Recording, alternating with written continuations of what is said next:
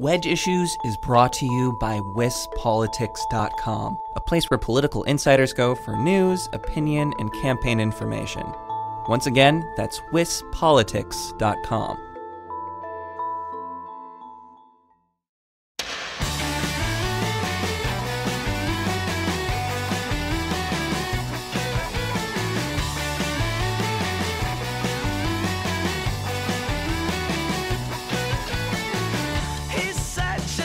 Some of the first signs of a potential blue wave in Wisconsin came from Democratic victories in two special legislative elections. Patty Shockner won the 10th State Senate District in January, and Caleb Frostman won the 1st in June. Republicans hold an 18-15 majority in the state Senate, and Democrats are hopeful they can close that gap or even flip it in November. I'm Jessie Opoyan, and this is Wedge Issues, a Cap Times podcast about the 2018 elections in Wisconsin. Wisconsin Democrats are targeting a handful of state Senate districts throughout the state, and one of them is that 1st district, which puts Caleb Frostman in a rematch with State Representative André Jacque once again on November 6th, just a few months after Frostman won the special. This week, I talked with Caleb Frostman about his campaign and his relatively short time in the state Senate. And you should know that this interview was inspired in part by a Facebook post in which Caleb Frostman listed questions that he thinks he would never get in an interview but has prepared answers for. So, of course, I asked him those questions. But that's not all. On Monday, you can tune back in for another episode taking a look at the state's 17th Senate District, in particular, how the issue of transportation is playing there. My colleague Caitlin Farrell spent some time reporting on that, and I checked in with her, so be sure to check back on Monday for that. We'll get to my conversation with Caleb Frostman in just a few minutes, but first let's check in on this week's news with my colleague Eric Lawrenson.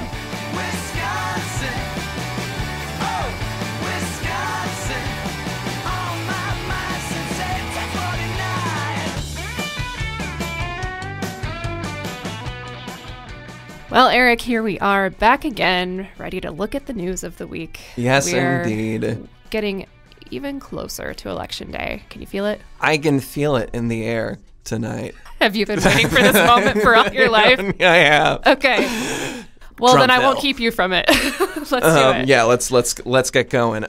So a couple things to talk about. First of all, I suppose we could talk about a news story that has come about today. Paul Jaden, who is currently, well, up until today, I think he resigned, right? Well, he submitted his letter of resignation, although apparently the agency has not accepted it, and they're just giving him a year of unpaid leave. But anyway. Interesting. Anyway, Yeah. Paul Jaden, former director of MadRep, which is the Madison Area Economic Development Agency, formerly the head of WEDC, the private public economic development agency for the state, and also former mayor of Green Bay, if I believe. That's right.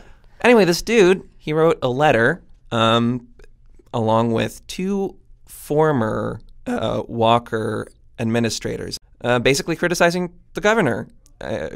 Tell us more, Jessie. What exactly did this letter say? That's right. So Paul Jaden was appointed by Walker to serve as his head of the Department of Commerce in 2010. That department was then turned into the quasi-public Wisconsin Economic Development Corporation. Paul Jaden oversaw that in its early years, and he left in 2012 to head to what is now MadRep. He, along with former Department of Corrections Secretary Ed Wall and former Department of Financial Institutions Secretary Peter Bildston, released an open letter criticizing Governor Walker.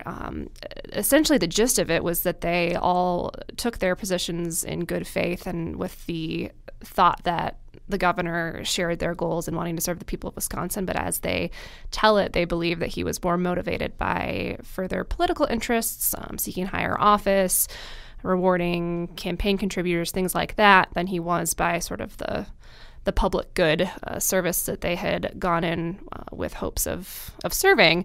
So those three have endorsed Tony Evers, Governor Walker's opponent. I was going to say, on top of that, Mark Gottlieb, former transportation secretary, also went on record criticizing Walker. And so the narrative has kind of become, wow, there have been four previous officials in the Walker administration who are criticizing Walker in the run-up to this election, which is, I guess that it's unusual. Common, yeah, it's unusual. That's right. And Mark Gottlieb has not endorsed Tony Evers, but he has been pretty critical of the Department of Transportation under Walker since he's left. It's unusual. Walker's campaign has responded basically by just turning to the positive and talking about the successes of Weedick since Paul Jadin has left. They've, without necessarily criticizing Paul Jadin, basically said, everything's been great since he left. So, haven't heard much from Tony Evers on this as of the time that we're talking about it, but it's a different element. I don't know if this is the kind of thing that persuades voters or if it's just something that it gets added to the conversation, but it's an interesting element of this campaign. You feel like you're just setting up for the ultimate attack ad from like Evers or the Democrats or somebody, Yeah. Like 4 former officials all agree. Right.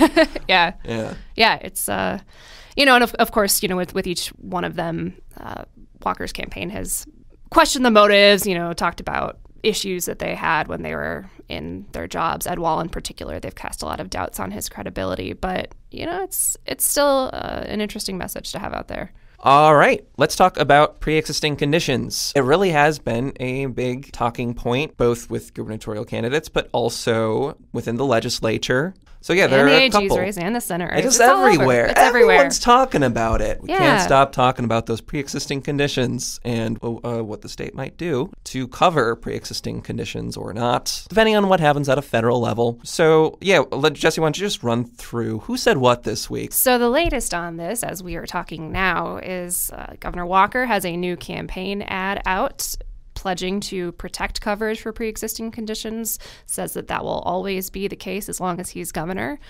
Tony Evers continues to counter that with pointing to the fact that Wisconsin is part of a multi-state lawsuit seeking to overturn the Affordable Care Act, and then in doing so, overturn the protections at the federal level for insurance coverage of pre-existing conditions. Tony Evers continues to argue if you want to require insurers to cover pre-existing conditions, withdraw the state from the lawsuit. The Republican counter to that is that this can be taken care of at the state level. So Republicans disagree with the structure of the Affordable Care Act, also known as Obamacare. They believe there are systems that could be in place at the state level that would achieve this coverage and continue it.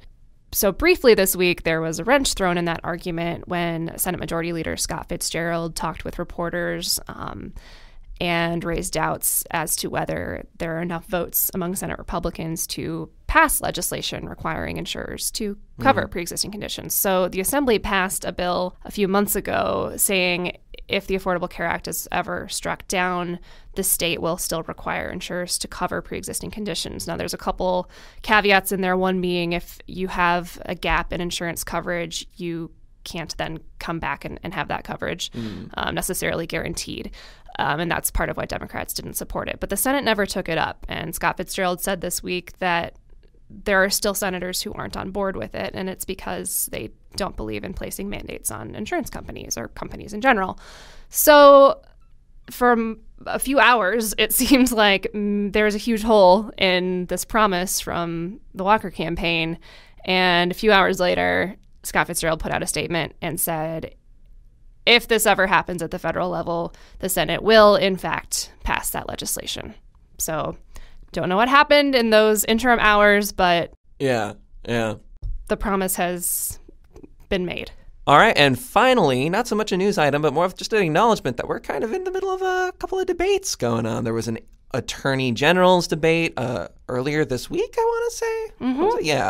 Yeah, and then on Friday night, there will be a debate between the two gubernatorial candidates, Tony Evers and, of course, Governor Scott Walker. And there's a Senate debate, too. And a Senate debate, too. And guess what? The Brewers are playing the Dodgers, so... And as of last week, I believe you were indicating that you were leaning towards sports over politics. Well, that was what I did last week when the Brewers were playing up against the Senate debate. But this week, I will be covering the gubernatorial debate and missing the Brewers game. No. Will you be dressing up Hildy in an adorable uniform or something? Yes. Regardless. That's all I care about. That's what I'm in it for. Hildy will wear her Brewers Instagram jersey ready to cheer on the team. That's someone who's generally not super inclined to watch sports, I am in it for the adorable pets in sports paraphernalia on Instagram. Yeah, so we'll have lots of debate coverage coming in the next few days as we inch closer to November 6th. It's, looms. It looms on the calendar. Cool. Well, it was great talking to you as always, Jesse.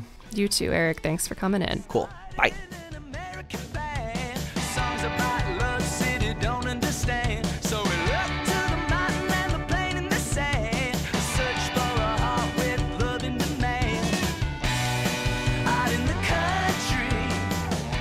Well, you've had your foot on the gas pretty much since the special election was called. You ran and won that in June, and you immediately had to start running again in November in the 1st Senate District. Are you tired? How you doing? We're doing pretty well. I can definitely tell that stress levels are rising, but we've got 19 days to go, and we've done a really good job of keeping it, really a day at a time. What's on our calendar today? Let's do the best with this meeting, with this set of doors, with these set of phone calls. And so when you keep it in just one day or one meeting, it stays pretty manageable. But I can definitely tell, yes, I am getting tired. But we are almost there, and I think I'm pretty blessed with a fair amount of energy, so we're going to keep that going for 19 more days. Was this your first foray into public office? It is, yeah. So my mom ran for school board when I was a young kid, but I've been interested in politics for a long, long time. I didn't think I'd be running anytime soon, but just based on the experiences I had in the private sector and then being involved in my community, and then just what has happened the last 5, 7, 8 years, it became, I had a greater sense of urgency to get involved. And so this is my first foray. The special election was my first time jumping in. What made you decide that the time was right for this? So I think I had spent about 9 years in banking, and during that time, I was a Big Brother in the Big Brothers Big Sisters program, and I just had spent Monday through Friday working in relatively high finance, closing sometimes 7, 8, 9-figure loans Monday through Friday, and then I would spend time with my little brother on the weekends and see his mother working 40 hours a week as a healthcare professional, 20 hours a week answering phones, going to school part-time and raising 4 kids by herself, and just not getting the same kind of return on her effort that my banking clients were. And so I started thinking and pondering and researching why that was. And between that experience and then working in economic development, which I really enjoyed and was rewarding, and I think we moved the needle, it just became very clear to me that the highest and best use of my skill set to improve the quality of life for folks around me was in politics. You grew up in the district that you're running in now. Have you lived there your whole life? I grew up very close. Very close, yes. Okay. So I was born in Stevens Point, okay. And then when my parents split when I was 4, I moved to Green Bay and lived there through high school, and then I went off to college in Madison, and then I worked in the Twin Cities for a number of years before moving back to Door County to take the executive director role at the Economic Development Corporation. What made you want to move back to that part of the state? Yeah, so all my nuclear family was there, my mom, my sister, and then my dad and brother still live in Stevens Point, but I have aunts and uncles. My family, I'm very fortunate. We grew up really close. My mom had 5 siblings, and so I had a number of cousins, so that had a big appeal to me. Then I'm a really avid outdoorsman, and I, in 2016, started keeping bees, and so I'm a beekeeper. I grew up, my grandpa had a 1-acre garden, so I love the idea of having a huge garden someday. So to be able to find a place where I could have a challenging, fulfilling career, but then also have access to world-class fishing on both sides of the peninsula, have incredible hunting opportunities, and the opportunity to hopefully own some acreage where I can hunt out the back door was a big part of why I wanted to move back. The district that you're in, the 1st Senate District, has been represented by Republicans since the 1970s. You're the first to break that trend in a long time. What do you think led to that breaking in the vote there? I think we got people really excited. We had really strong turnout throughout the district, but the people that voted for me, I think they were excited about my private sector background, being able to speak intelligently and understand financial statements and interpret them and take action based on what you're seeing in the business world. I think was helpful. I think I'm a good fit for the district. I'm a pretty average guy in terms of I spend my free time in the outdoors hunting and fishing, and can relate to folks that way. And so I think we just got people really excited, and we had a great turnout in the special election. Some of the areas were up to 40%, which is kind of wild to think about. Yeah. So I think just relating well and having a good reputation within the community helped a lot too. Sure.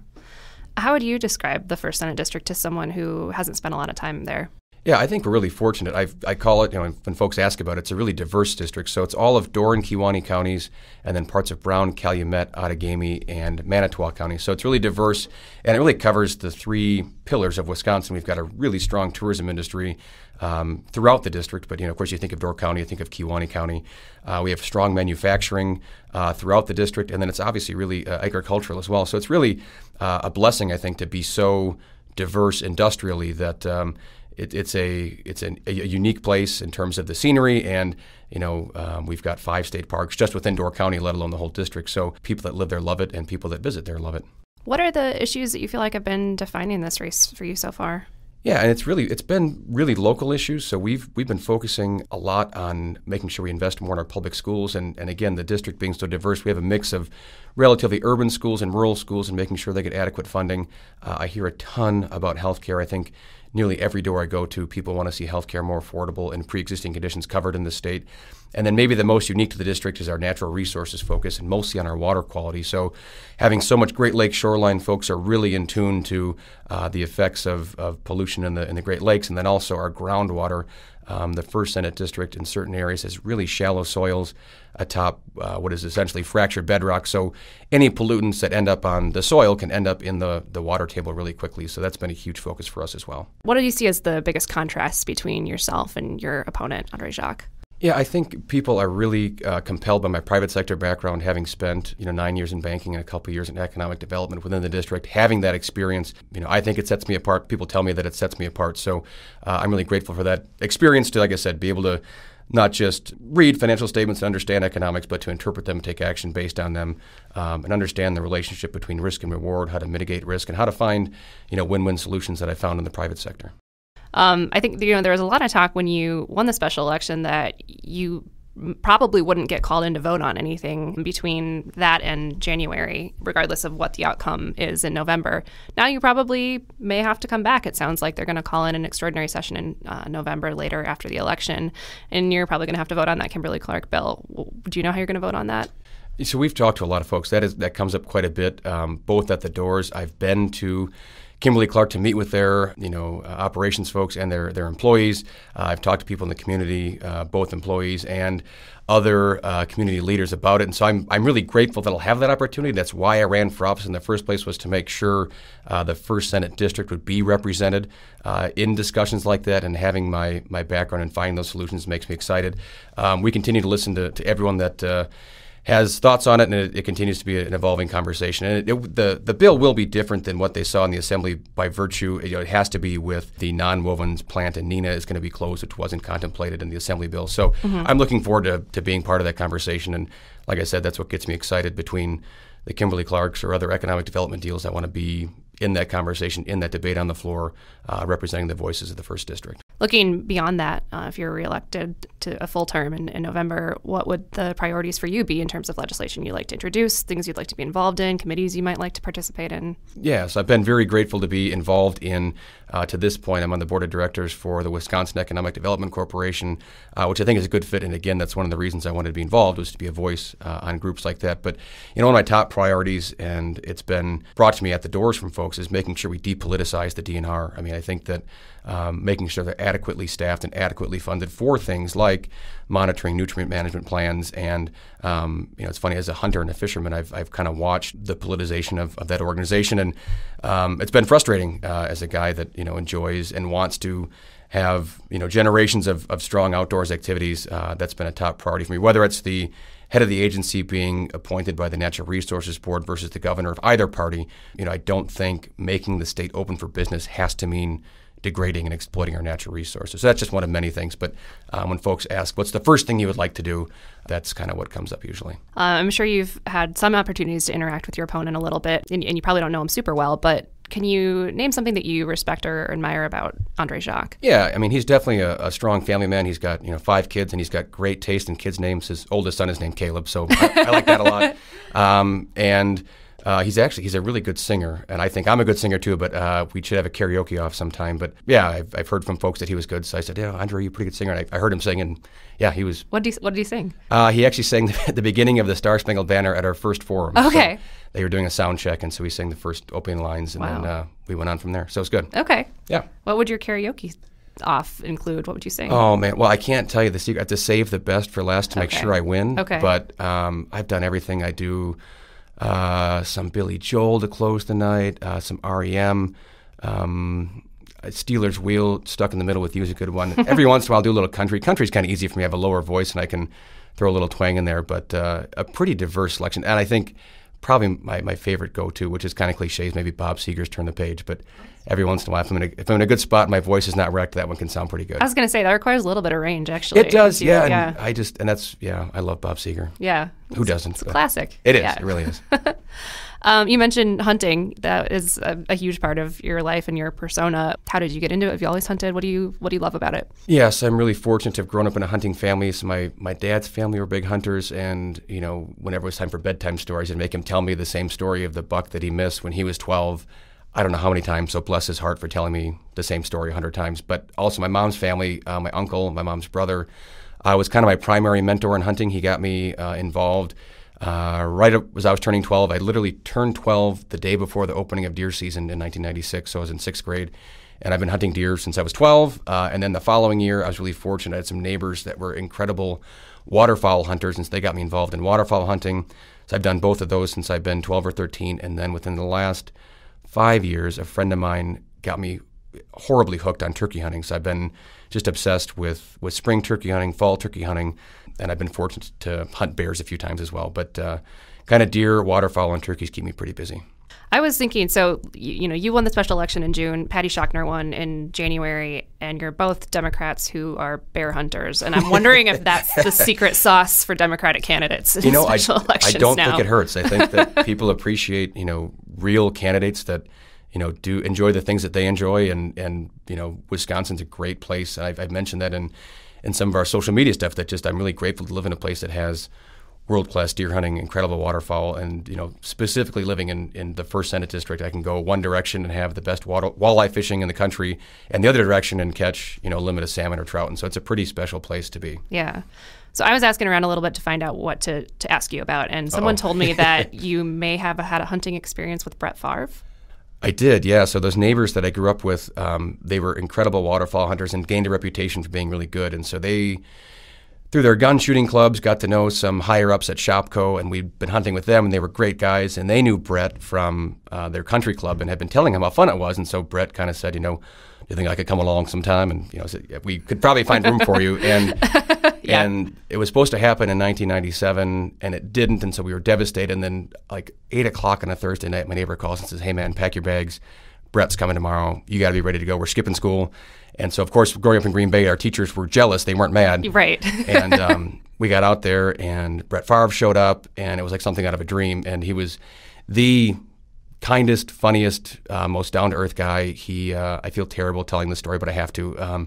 He couldn't hit the broadside of a barn. It was back when the limit was one goose a day, and so the other 5 or 6 of us had our geese within the first 20 minutes, and poor Brett continued to miss. And he was so self-deprecating and humble about it, but I was frustrated for him. But he was so just endearing, and I don't know if I should tell this story either, but I definitely took the Packer side of the divorce immediately when Brett Favre left. But that day, I have nothing but the greatest things to say about the guy. It was sad I remember this too. It was October 9th, 1998, so it was the Friday after the Vikings beat the Packers at Lambeau on Monday night. It was kind of Randy Moss's breakout game. So apparently Mike Holmgren was really crabby, and Favre was telling about this. So it was 20 years ago last week that happened. Oh, wow. And he was just couldn't have been a nicer guy. And he's much bigger than he looks on TV, that really? guy. Oh, man, his hands are huge. Wow. Yeah. That's really cool. Yeah, it was and we came back to school, and our teachers let us take naps to recover from it. And I never had a longer hour in my life than when I was driving around after dropping off my disposable camera at Walmart to get the pictures developed. Yeah. Again, my dad was, bless his heart, for, driving me around for an hour while we waited for our 8x10s to be developed. And I think I literally have the same 8x10 that has followed me from middle school to high school to college to work cubicles, and now it's in my house in Sturgeon Bay. But it's probably time for an upgrade because that picture could use a reprinting, I think. That's a cool thing to have. Yeah. You also do Big Brothers, Big Sisters, you mentioned. What has that experience been like? Why did you learn from that? Why did you do it in the first place? Yeah, so my first winter out of college, I didn't keep myself very busy, and living in the upper Midwest when it's cold and dark, I was like, man, this is not, I got to find something more to do than work out and watch The Office. And so I had a friend that was a big sister, and she said, you should really look into this, and I did. And I remember being, running through the application process and seeing different potential matches. And there was one young man who sounded a lot like me that, a little bit husky, loved sports. And so I thought, this sounds like a good match. And we got paired in January of 2009. And it really was kind of a life-changing experience for me. His mother was the most hardworking person I've ever seen in my entire life. And I really, honest to God, believe I got just as much out of it as he did. And so we were paired for about 5.5 years, and we played a ton of sports. We watched movies. He went through hunter safety, so I brought him hunting. And I don't know how it worked out, but it seemed like every opening day of duck season, he got one duck with one shot. That happened like 4 years in a row. So that was I felt bad. I never got him a deer. He, after about 5.5 years, his family moved to the West Coast. We stayed in touch. It's been a really fun experience. And like I said, I think it's done just as much for me as it ever did for him, but it was great. So you happen to share a lot of your campaigning experiences on Facebook, which is, it's a good insight into kind of what it's actually like out there. But one that struck me was that you were getting really upset because people were spreading rumors that you were a Vikings fan. Did that really happen? It did, yeah. One of the outside attack ads in the special election said something to the effect of, while Caleb Frostman was in Vikings country, and they had photoshopped my head on these incredibly jacked Vikings players' bodies. So I was super grateful. The joke was that I've always been a lineman, not a linebacker, so thanks for the upgrade. But yeah, so it's interesting trying to combat total falsehoods that, I grew up in Green Bay. I spent a few years in the Twin Cities, but I've never, ever, ever in my life donned a Vikings jersey, and if I had, you would still see the rash on my arm. But it's funny. And most voters know that, even if that was the case for a candidate, that shouldn't matter. But it was funny. We got phone calls, and some of the resistance to, voting for me at the door was, that guy's a Vikings fan. I was like, well, actually, he's not, and he's got other things on his, campaign plate other than football fandom. But that was one of the more frustrating attack ads. That as great as I look on Photoshop bodies with, guys with 4% body fat, I'm not a Vikings fan. No, it doesn't seem like it. Okay, so going back to Facebook, sort of how we got here in the first place is you mentioned that you like to, sometimes you find yourself answering interview questions that you think you'd never get. Yeah. And so I'm going to ask you the interview questions that you've prepared your answers for, and I want to make clear that I did not come up with these questions. These are questions that you've asked yourself in your own head, so you should have the answers to them. Fair enough. Okay, it's a set of 3 questions. Which film best defines the 90s comedy genre? Well, I've always been a huge Chris Farley fan. I think being a husky kid, and I remember the very first time I saw him on TV. The very first time I ever saw Chris Farley do anything was the Matt Foley sketch on SNL and a rerun on Comedy Central, and then the next commercial break was a preview for Tommy Boy. And so for me, there is no better comedy film in the world than Tommy Boy. When Chris Farley's on screen, I just laugh. He can just be on screen and I'm laughing, and I've literally seen it. A conservative estimate would be 50 times. It might be closer to 100, but there are scenes that I still fall out of my chair laughing, and I'm just amazed at his ability to not just inspire laughter, but that movie has a lot of heart. Yeah. And being a Wisconsin kid, and if you watch his movies, he's got references to Aber Gav, and he's wearing Marquette gear. So being a proud Wisconsinite, I love everything Chris Farley, but specifically Tommy Boy. Okay, next question on your list. What's your favorite Metallica song?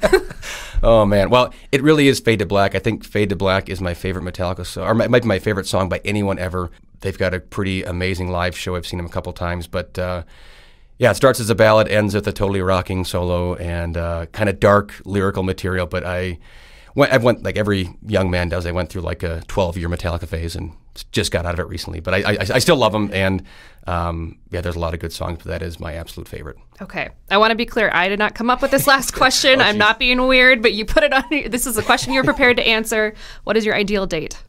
Well, the joke was that it'd be Netflix and cereal. That I don't have a whole lot of time for doing much other than getting home late at night and starting the dishwasher and pouring myself a bowl of Chex and watching either True Detective, The Office, or Parks and Rec for about 20 minutes before falling asleep. So that's all I can fathom as a date these days. But that's why I put that out there. Yes. God, that's boring cereal. Well, I know, but it's a play on the other phrase that includes Netflix. I know. Yeah. But cereal sounds amazing. Yeah.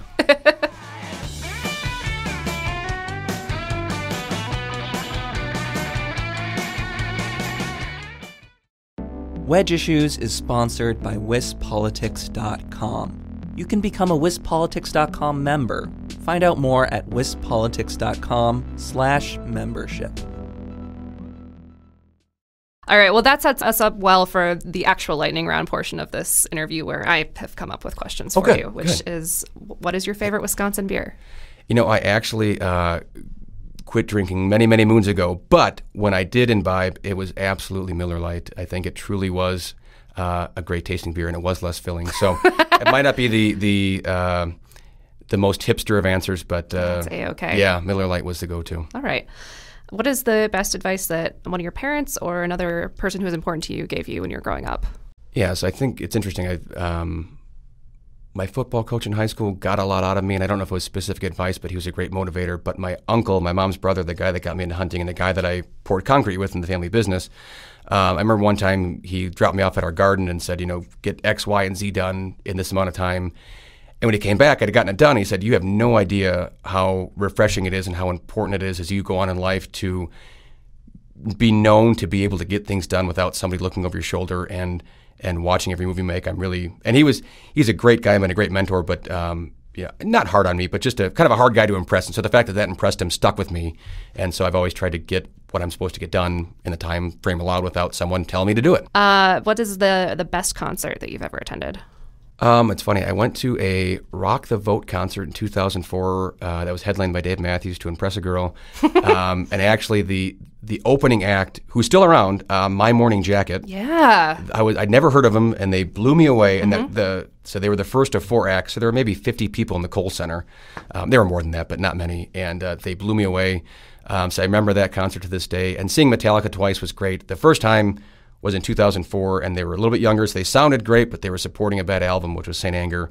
So that was kind of lame. They played a lot of that. And then I saw them again in 2009, where they didn't sound quite as good, but they were supporting a better album. So my answer is My Morning Jacket, but Metallica was great twice also. Cool. Do you know what your first concert was? I do, and it's really embarrassing. My friend's mom bought him and his friends tickets to go see Backstreet Boys when we were like 12.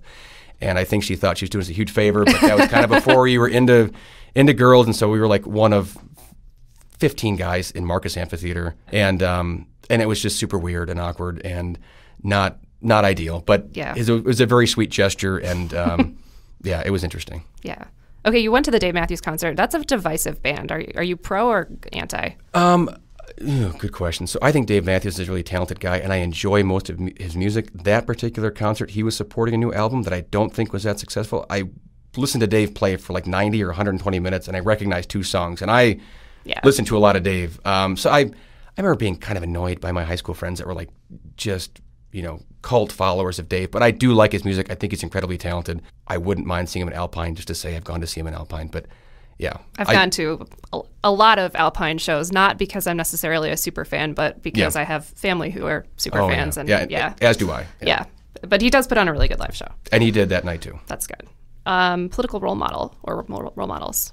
Yeah, I think I aspire to have the energy of Teddy Roosevelt. I don't know if I'll ever have that, but I'd like didn't he campaign after getting shot? He did. He finished the campaign after getting shot. That's a lot of energy. Right, but I think that's something to strive for. And then I've been doing a lot of reading over the last couple of years to different books that have touched on him, but Dwight Eisenhower, just kind of a slow burn. The guy kept his head down and just did what was in front of him for 50 years and was a really, I think, progressive president as far as investing in the interstate system and being really reflective and a peacemaker and understanding kind of big picture ideas. And so and no one's ever inspired me like Barack Obama has, but between the energy of Roosevelt and I think the reflection of Eisenhower, those are the folks I think about. Yeah. Do you have any pet peeves?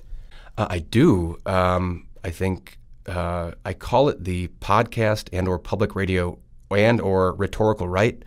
Like when people are like, Saddam Hussein was a terrible dictator, right? I don't know. I hear it all the time, and once you hear it, you can't unhear it. And yeah, I don't know if it's seeking confirmation for what folks are saying, but it is one of those things that, for whatever reason, it drives me crazy. Yeah. Especially when I catch myself doing it. It happens like once a year. But no, I don't have very many, but the rhetorical right is one that drives me a little nuts. Okay. Do you have any actual pets? I do not. I have lots of taxidermy, but that probably doesn't count. I've got a couple of shoulder mounts up in my office in the Capitol and a bear rug at home, but no pets. No living pets. No. Okay. That's the most unique answer I've gotten. Well, good. No pets or taxidermy, just stuff I find. How do you relax when you get the chance? I like to laugh. I think I've done some comedy stuff in the past, but I like to laugh. So if it's dumb TV, I think I've watched The Office too many times, but I listen to books on tape, I listen to podcasts, but if I'm like at the end of a long campaign day, I will cuddle up with a bowl of Crispix and put on either Leslie Knope or Michael Scott and just laugh for half an hour. So that's kind of my. I love exercise too, but generally I think about relaxing these days. It's at the end of the day, and so it's generally just laughing. Yeah.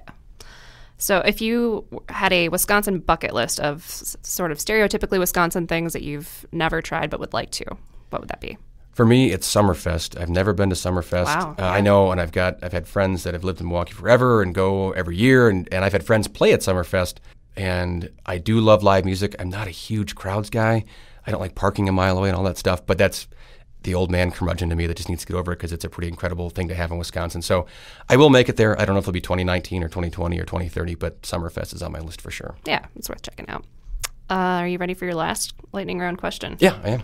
Favorite Wisconsin cheese? Oh, man. So I think it goes back to fond memories of deer hunting, but my uncle, between when we get in from the cold and before dinner, we'd always have pickled herring on saltines as well as kind of a boring answer, but a kind of a sharp-aged white cheddar. And I remember really enjoying that as an hors d'oeuvre or appetizer before whatever unbelievably heavy comfort food meal we were about to have. And so I ate a lot of white cheddar from Steve's Cheese growing up. Excellent. Yeah. Well, I will thank you for coming in, and I will let you close us out with whatever you have as a message for people who are listening. Yeah, I'm really excited to be here, and thanks for having me, Jesse. And just, I jumped into the special election back in June because I really, truly believed that regular, middle-class, working-class folks have been asked to do more with less for way too long. And as a person that's been in business, I don't think making the state open for business has to mean degrading and exploiting our natural resources. And I'm excited to make smarter investments in broadband, in our infrastructure, in our schools. And I think that's what I've been hearing from folks at the doors for the last 6 or 7 months. And so I'm really grateful for the opportunity to have served as the senator to the 1st District for the last 4 months, and would love to do it for 4 more years. So thanks for having me.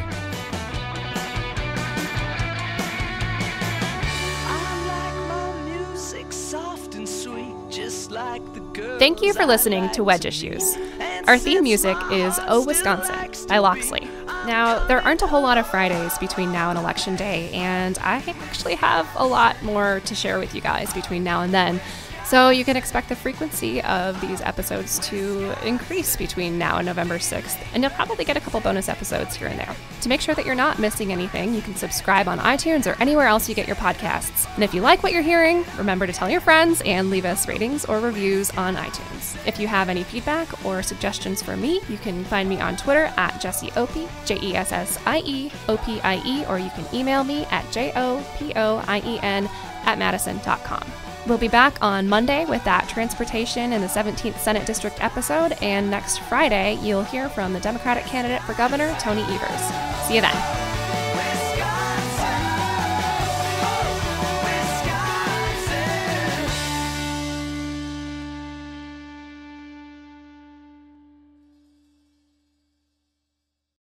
Wedge Issues has been brought to you by wispolitics.com. There are plenty of benefits to becoming a member. You can go to wispolitics.com/membership to find out more.